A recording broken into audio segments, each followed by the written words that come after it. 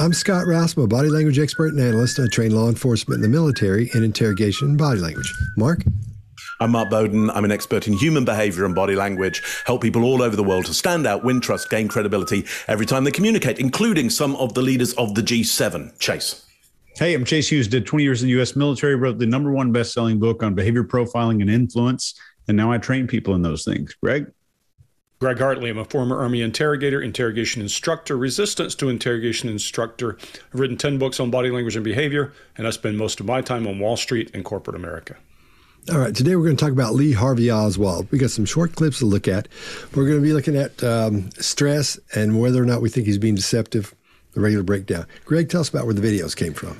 Yeah, this video is 2 days after JFK was shot, and he is being transported from the city jail to the county jail, and he is questioned by local reporters. That's all you need. All right, ready? Yeah. Here we go. I know nothing more than that. I do request someone to come forward to give me a legal assistance. All right, Greg, what do you got? So someone's going to jump on this immediately and say his Miranda rights are being violated because he has not had legal assistance. However, this is 1963. Miranda versus Arizona was 1966, so that had not yet been discovered. So let's take that off the table. It's interesting he does some lip compression at legal assistance. He is here to give one message. That one message is legal assistance. He stutters before he says murder, the murder of a policeman. He also has some kind of snarky little pulling his lips back. If you go and find a baseline of him, and there's only one, he is interviewed by a local news station before this happens, long before this happens. He's a little bit on the snarky side, and you can see a little bit of it leaking out here. He's trying to get this information out. I want legal assistance. He's signaling for somebody to come to him. There's some smugness. He's looking down, and you might think that's some accessing cue, but it's because the people are at a different angle, and you're seeing him look down at the mic. I think he thinks he's smarter than he is, and he thinks he's going to do something that's going to get him out of this. That's all I see. Mark, what do you got? Yeah, so I hit on the same thing about this kind of lip compression that seems to happen there, and this pullback there happens about 5 times in this particular clip. And it kind of alerted me because I'm thinking, well, you know, that's interesting that happened. What's that about? Is he withholding something? Is it one of Chase's ideas there around that? What is it called in New York, Chase, when people walked around after 9/11 kind of nodding to each other? Give me the word for that. The researchers called that the shared grief expression. Right. So it reminds me of that shared grief expression. So I kind of went down that alley. Is it shared grief for some reason? Is he withholding information? And both of which would be possible. And then Greg sent over this baseline video and I went, oh, no, he does it all the time. That's just, and when he's actually quite assured and actually quite confident, he does that same expression when he's talking about the difference between Marxism and socialism and communism. So he's quite assured. So look, you know, for this first one, the main thing that jumps out at me is he's actually quite calm and assured in what is actually quite a media circus, a media jamboree at about 12 at night. So odd behavior for this kind of situation, I think. Scott, what do you got on this one? Yeah, I think you're right. We're seeing behavior that is common for someone who's calm. We don't see any stress. His blink rate is fairly normal. It's kind of low, actually, for what's going on. He's not trying to hurry and get anything out. He does get the part out where he doesn't. And the whole thing seems to be centered around not having an attorney. You know, a lot of times it's one of the main things he always gets out. So you're right about that, Greg. His voice and pitch are normal. Everything seems to be calm except for all the people around him. Nobody else in there sounds like they're calm. They're all being loud. They're talking. Things moving around. Things back then were a lot different than they are today when you're in trouble for something or you're being questioned about something. Because, man, they let in everybody. Everybody could come in, and which is what happened when he got shot. They had too many people there. But it seems like everything, he seems really calm. Now, that may be because the cops have him both by each, one arm or one on the other, just holding him there. I think maybe, are his feet chained, or can you tell? Because he seems to be walking a little funky. I don't think his feet were chained when I saw him moving before. Okay, because I couldn't figure that out. I think the lip compression is when he starts thinking he's got things he wants to say. He's got blocks of information. So when he stops and he's and he's doing those things, that's what he's doing, because you see him look around a little bit. We can see him better from the front when he starts that. But I think you're right, Greg. I think some of these things he's ready. He's got information he's going to give, and he's just sort of corralling that stuff. And every time he gets a chance, he shoots out pretty much the same information every time. Chase, what do you got? Yeah, you guys got a lot of the behaviors here. We're seeing the beginnings of a victimhood narrative here. And I'm going to dig way into that here in just a few minutes. But as far as the nonverbal behavior that we're seeing here, one thing that isn't in his baseline video at all is this immediate mouth closure that you see right after his statements. He'll say, well, this is all I know. And then the lips shut immediately. And if somebody does that all the time, it's meaningless. But if someone starts suddenly doing that in the conversation, when you start asking them a question, that's a big deal. Should be a red flag. That's all I got. I really don't know what the situation is about. Nobody has told me anything except that I'm accused of murdering a policeman. I know nothing more than that, and I do request someone to come forward to give me a legal assistance. All right. Well, I was questioned by a judge. However, I protested at that time that I was not allowed legal representation. All right, Mark, what do you got? Yeah, just one thing on this for me, which is how he leans into that mic on legal representation. Again, to the point that everybody's made here, it just reinforces the idea of that's what his message seems to be at this point. That's his protest at this point, the protest around legal representation. But again, super confident, not necessarily what you'd expect from somebody who might feel they're in a lot of trouble, more that they want to protest around how they're being treated in this situation. So again, really interesting as a second video there. Chase, what do you got on this one? I'd say he seems pretty calm. And I would say a lot of this behavior that I'm seeing here, based on my thousands of hours of experience, suggests that he might have been craving this level of attention. The blink rate is slow. He's ensuring he gets close to the microphone only when there's some volume in the background, but only when that exact precise thing, I'm being screwed over, that message gets pushed into the mic. Pretty interesting. Scott, what do you think? All right, I agree with you. He's calm. At the very beginning of this, you can see him taking a big, deep breath through his nose and let it out. I think that's just an adapter, but you can actually hear him doing it. That with the large exhalation. That's what I have here as an adapter. And I think you're right. I think when he's leaning toward the mic, it's starting to get loud in there, and he wants to get that point across, because apparently that's the main thing, man. The cat needs a lawyer bad. And then, yeah, so I think we're just seeing a hint of frustration building, because he's having to say the same thing over and over and over again. And he's maybe he's worn out. You know, who knows how long he's been up and what's been happening to him. And I'm sure they've been talking to him, trying to get him to talk and all that. So I'm sure he's about worn out. So I think we're seeing a combination of things there. We're seeing he's relaxed, but maybe he's relaxed because he's worn out and he's wanting to get his point across back because he needs some help in there. And, of course, like you were saying, Greg, earlier, the Miranda rights haven't been put in place yet, so he's just kind of hanging on for dear life, I guess, at that point. So, Greg, what do you got? Yeah, a couple of data points. I think that, number one, something you just said, he'd been interrogated twice by this time. We know that. We also know that, based on what I've read at least, that the Dallas Bar Association leader came and offered assistance, and he didn't want it. He said, I only want an ACLU lawyer or Communist Party lawyer. He called out by name. So this guy has an agenda. And he makes me think of Forrest Gump here, when Forrest Gump's telling his girlfriend, I think you belong in Greenbow, Alabama, like that. It sounds like that to me. It's overstated. He's leaning into the mic. He's trying to drive his point home. And I just see it as, okay, I've got this thing. I made myself famous. Now I got to get my protection. That's what I feel like he's doing here. That's all I see. I'll leave it at that. I thought you were going to say, she tastes like cigarettes. Same thing. Yeah. But yeah, you see it. You see what he's doing. He's trying to get that message out to get that person, and you can see it. You can see he's fishing for something. You can't tell what, but we can see it in his body language. Mm-hmm. Yeah. Cool. Well, I was questioned by a judge. However, I protested at that time that I was not allowed legal representation. Did you kill the president? No, I've not been. You have been. Nobody said what? Sir? You have been. Nobody said what? Okay, man. I can't hear you back here. Okay. What did you do in Russia? All right, Chase, what do you got?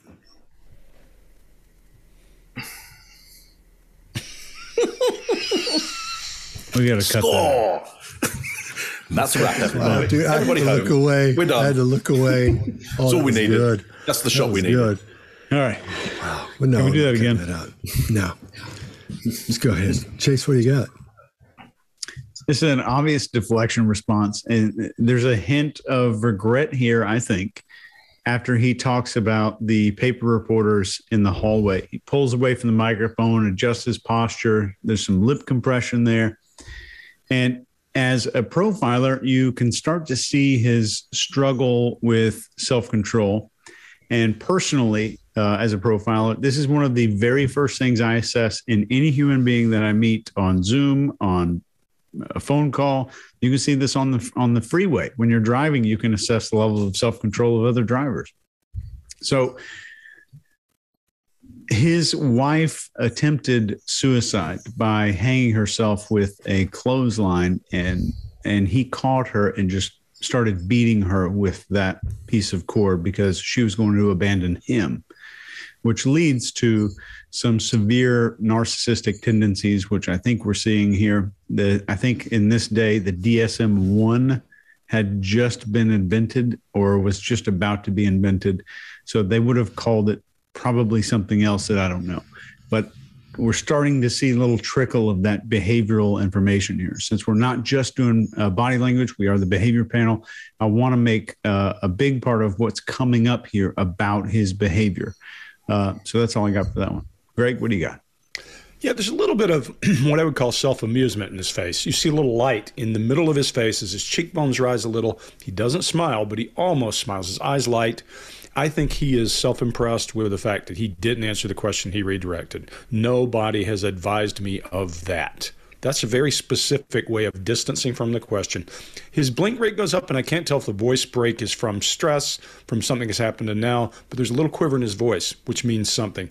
And then I see a little sarcasm or contempt as his face changes shapes on the left side, and it's almost like he's got a little smile there. And that blink rate was up only for a short period of time. I think this guy is just avoiding everything that he can and trying to get his message out. That's what I see. Scott, what do you got? All right, man. Yeah. Okay. You nailed a couple of things there that I was going to get into because I didn't think anybody'd see it. Okay. Well, coming out of the gate, there's quite a few things to pay attention to here. When he was asked, did you kill the president? We see him move back a little bit. Now, normally you'd see that and say, oh, he's trying to distance himself from what's going on. But if you watch his left arm, you can see it come down, then his shoulder go back. So that guy's brain is pulling him back a little bit. I'm sure it's because when he said that, the police officer's like, oh, here we go. So that's what that's about. And you see that in entrepreneurs when you ask them. You can even see it on Shark Tank when they ask them something they really don't know or that someone else has given them the information. You'll see them as they give it, they'll see them sometimes a full half step back. But a lot of times you just see them move back very slowly. They don't do it every time, and it doesn't mean they're lying every time they do it. But that's just something to look for when you're looking for someone being deceptive. When he says, you've been charged, we have been charged with that. That's where it gets interesting for me because I watched it and I saw a couple of things you did, Greg, so I slowed it down and I went frame by frame. And there's a micro expression in there where he's smiling. He's standing up straight, that chin goes up, and he's smiling and doing this. Then it morphs into, we're seeing a blending of expressions. It goes from that blank expression into this little smile, and then he gets that contempt in there before he turns around and goes off. I think that's really important because when I saw that, I went, holy smokes. I've never thought about this way before, but he looks proud. It's like they just tagged him. It's like, dude, you have been charged with that. It's like, all right, here we go.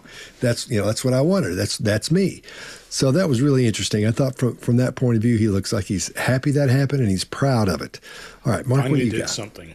Yeah. So I agree with everybody there. So I wrote down earlier today, my spelling, nobody will be able to read. But anyway, it says righteousness there. Essentially, righteousness. There is some self-righteousness. And we see the same expression with him in the baseline when he's talking about the difference between Marxism and communism or socialism.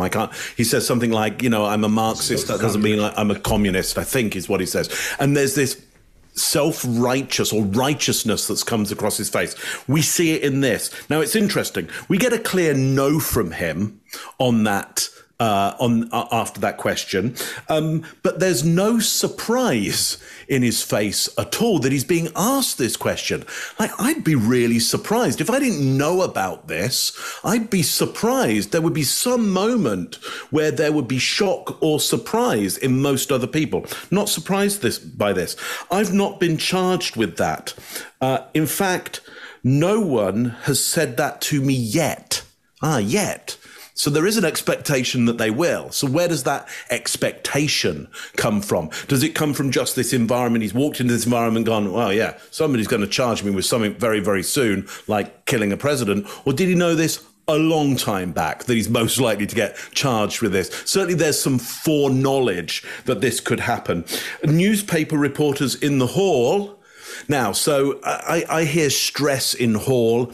I don't know what the stress is about, but there's something happening out there, or there was something about that moment in the hall that causes real stress for him that he's unsure about. So I'd be interested in that. I'd like to ask him, so what's up with the hall? What are you surprised about? What are you interested in? What's causing you the stress? We're not able to do that now anymore, but that's where I would go if I had the opportunity. There, that's what you have been. Nobody said what? Sir? You have been. Nobody said what? Okay, man, I ain't hear you back. Okay. What did you do in Russia? Excellent. Sir? Shoot the president. I work in that building. Were you in the building at the time? Naturally, if I work in that building, yes, sir. Back up, man. Come on, man. The president? No, they're taking me in because of the fact that I lived in the Soviet Union. I'm just a patsy. Greg, what do you got? Yeah, this guy's telling a story. He's iterative storytelling. He came there with a plan for what he wanted to deliver. If you don't believe that, go back and compare his cadence in the baseline video that we talked about, compare it in every conversation he's had, and listen to him slow down. When a person's trying to ensure that you listen to what they are saying and his smugness comes out, I think this guy was probably hard to like in life, would be my guess. If you knew him, you probably wouldn't like him a whole lot. And he goes to that slowed cadence. Well, naturally, if I work in that building, I was, and he's got that droning kind of thing where he's trying to go after him. And then he says, did you shoot? And he said, I work in that building. All that cadence shift tells me he's trying to get some details out that protect his story. And I think if he had lived, it would have been interesting to see a cross-examination of him on the stand and all that kind of thing. But he doesn't, so we don't know. That's what I got. Scott, what do you got? I agree with you. And he's saying, again, you're right. I don't know how I can add to this. He's saying the same thing over again. No, I didn't. But he's adding that part about I worked in the building. This is all it's a lot of chaff. He's not really redirecting as much as he is chaffing, just throwing a bunch of stuff out there about why he's innocent. Of course, again, he hasn't been able to talk to a lawyer, so he's worried about that. So it sort of makes sense. But at the same time, that's odd to be saying all those things. He never says no. When they say, did you shoot the president?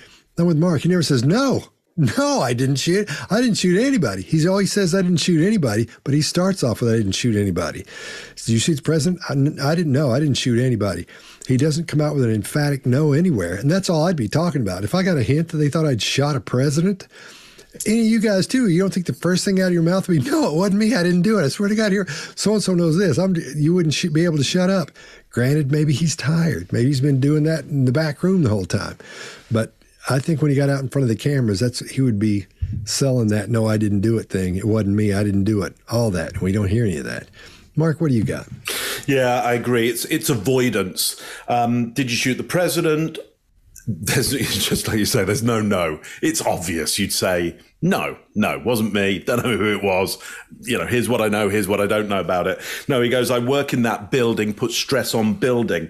Naturally, if I work in that, so what were you doing there? Well, naturally, were you there at the time? Naturally, if I work in that building. So he goes, building, two stresses there.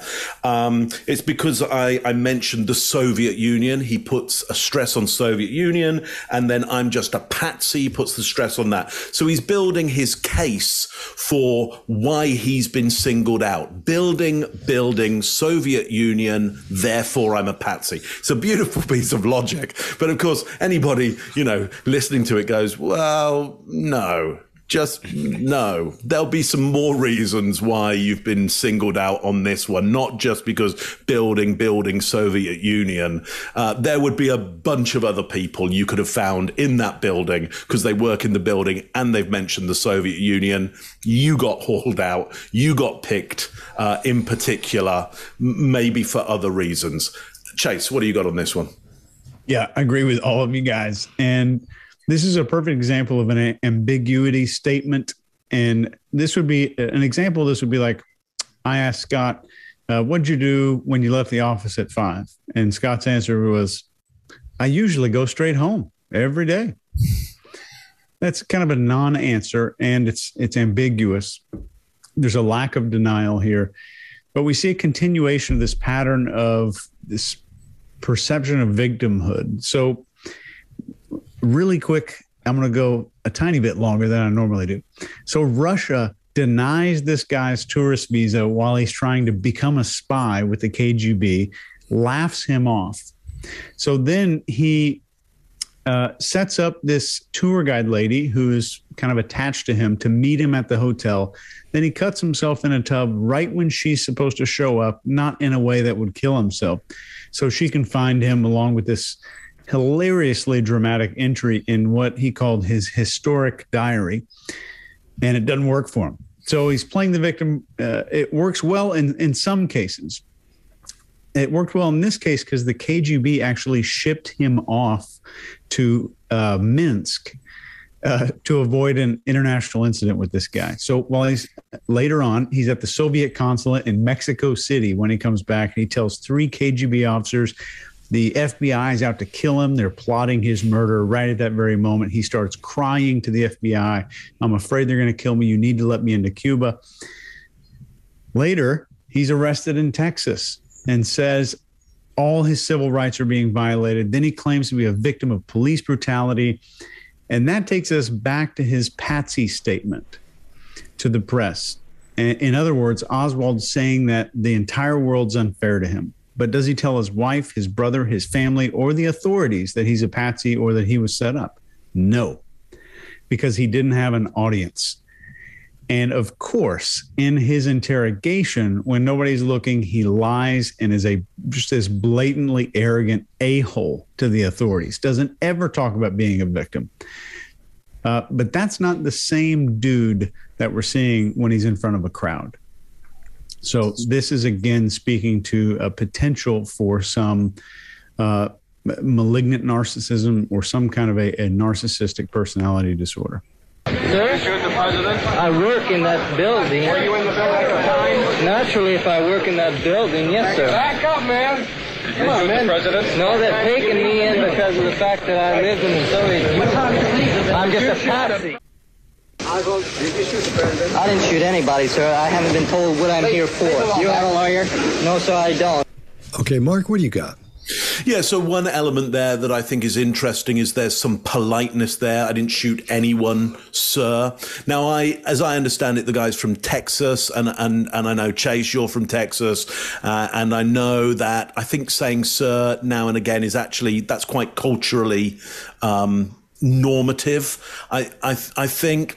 But still, in this situation where you're going, hey, did you shoot the president? I wouldn't expect that level of politeness. So that interests me because I know often when people are being deceitful, their level of politeness will escalate somewhat. So that intrigues me. This whole idea, I didn't shoot anyone either. We're not talking about anyone. We're talking about the president. So we don't need the generalization there. It would be better if his denial included the idea of the president or that person or him. But the biggest thing here is there is aggression here and not surprise. Aggression here and not fear. And I would really rather be seeing fear or surprise in this kind of media circus where you are, which shouldn't be normal for him. He's led quite a life, but I don't think he's ever experienced anything like this before. I want to see him more out of water here. And actually, he seems quite happy with this level of aggression, this level of front, answering the questions, the way he's answering them in this little kind of self-righteous way doesn't feel good to me. Chase, what do you think on this? So, agree with you. We have a non-answer statement. So it doesn't really answer the question directly. And I agree with you, Mark, on the little spike in politeness. I did an interrogation one time, talked to the guy. He called me bro and dude for like 35 minutes. And then I say, did you take money from the company? He's like, oh, sir, absolutely not, sir. No, sir. It was really dramatic. But I have it on recording. I'll send it to you guys. But so there's Oswald also has this life history of being deceptive and lying. He lied about his age to his future wife in Russia. He told his future wife his mom was dead just so he could gain some sympathy so she wouldn't go date this other guy. And Oswald even wrote about the events in his life in his just this melodramatic diary that hadn't even occurred yet. He wrote about future events just to help craft the narrative. And almost giving the impression that he was kind of crafting an artifact to be enjoyed later. And it worked. People really dig into those things. And his whole life was kind of wrapped in these lies. Significantly, from a behavioral perspective, he told lots of lies that were unnecessary and inconsequential, which from a behavioral perspective would point towards some kind of pathology there. And they are in this clip, reverting back to conditions instead of his innocence. And think about that for a minute. When you watch this again, conditions instead of innocence. And there's a little more desire for victimhood. This illustrates this wonderful point here. I think that adults will continue to exacerbate behaviors that gained them reward or kept them safe as children. And he had a rough childhood. Not excusing anything, but all of us, even if we're healthy, we continue these patterns that kept us safe or helped us avoid some kind of harm as kids. That went a little long. Sorry, Scott. I'm going to keep mine simple. He didn't say no. He said, I didn't shoot anybody. You don't say that unless you're getting, some information is coming and there's more than one person involved. I didn't shoot anybody. He didn't say anybody. He didn't say how to shoot anybody. That just makes me think he's done a little something more than he should have. If you're talking to somebody and you say, did you take the earrings off the whatever it was? They say, I didn't take anything.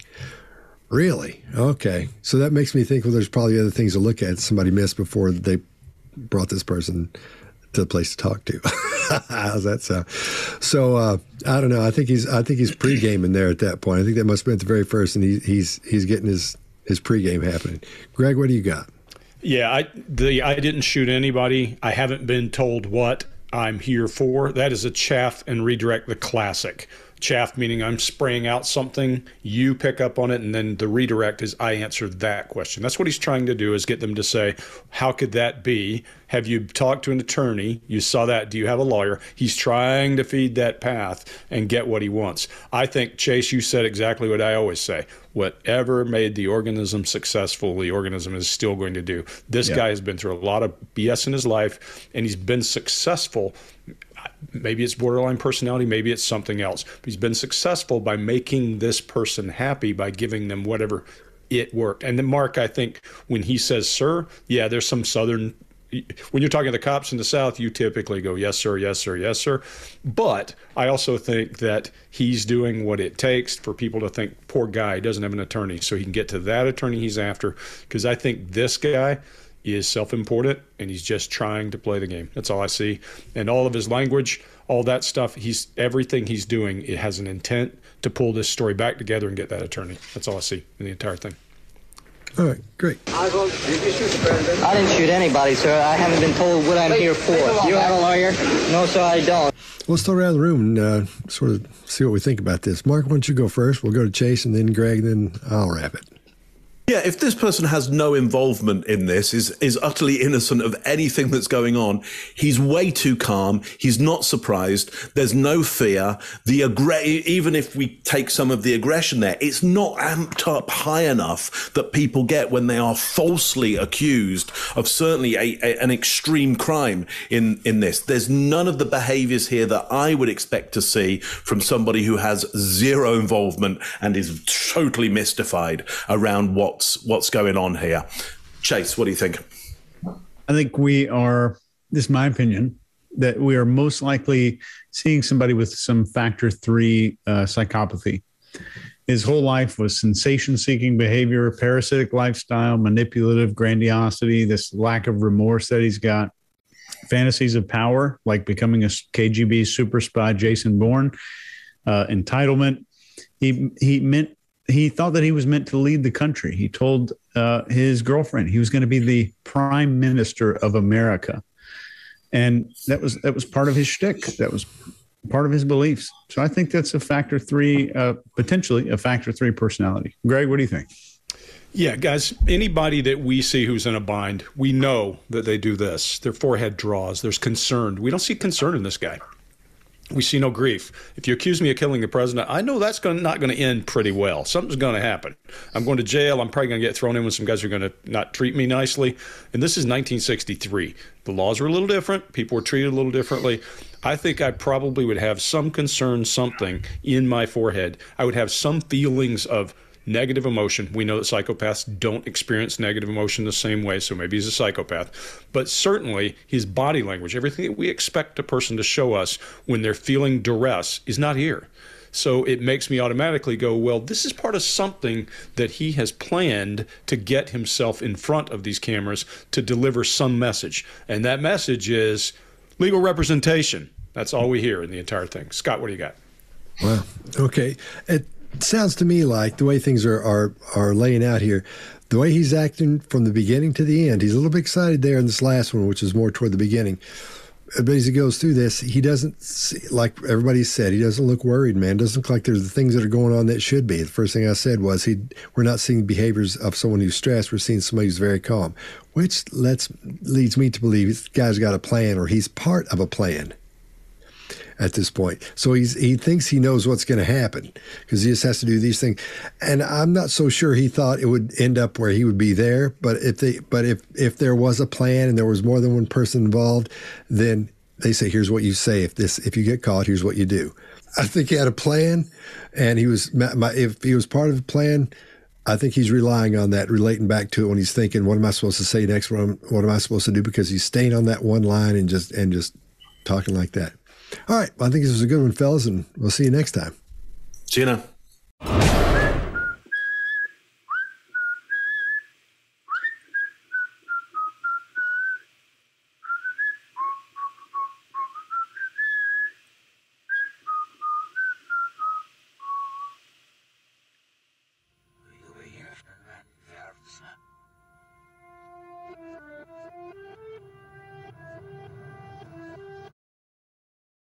Vi ser, no van a ser, no sé,